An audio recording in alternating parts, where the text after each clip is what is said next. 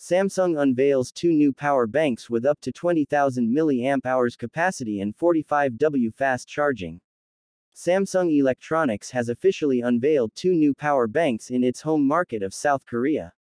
The two new portable power banks offer different charging speeds and battery capacities. The company has announced the Power Bank 20,000 mAh and wireless charging Power Bank 10,000 mAh.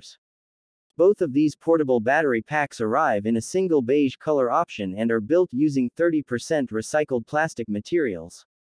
These support the USB 3.0 PD standard, which allows for fast charging of Galaxy branded products. As the name suggests, the first model houses a large 20,000 mAh battery capacity that offers up to 45W wired fast charging. It can power up 3 devices at the same time via 3 USB Type-C ports.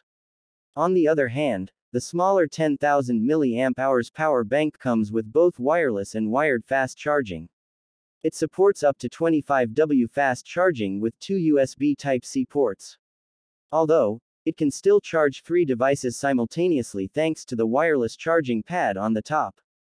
Samsung's Power Bank 20,000 mAh model was launched for 66,000 won, roughly $49, while the 10,000 mAh variant costs 55,000 won, roughly $41.